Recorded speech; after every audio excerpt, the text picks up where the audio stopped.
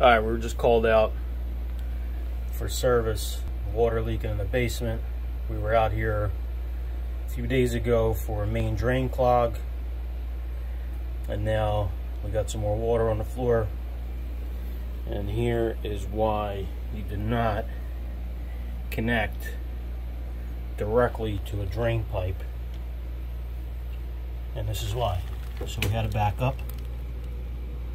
And now the condensate line in the HVAC system is full of paper and trash from the backup.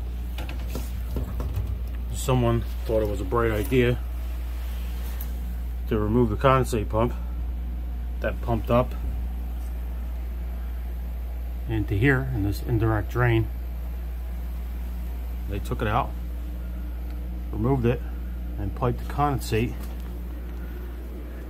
into the drainage system. Oop. Oop. Oop. Big no-no. Now we have water all over the floor again. Right up under the walls. And then we're in the middle of remediation.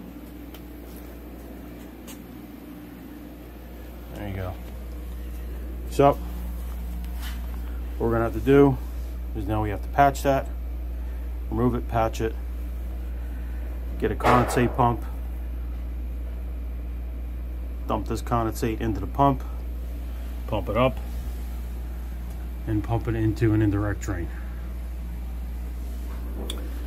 That's it. So, not a bright idea. You're not saving anything by not running this pump in this application here.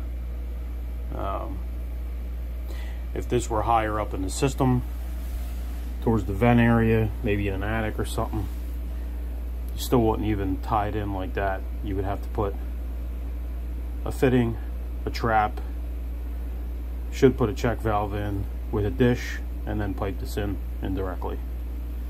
So, there you have it.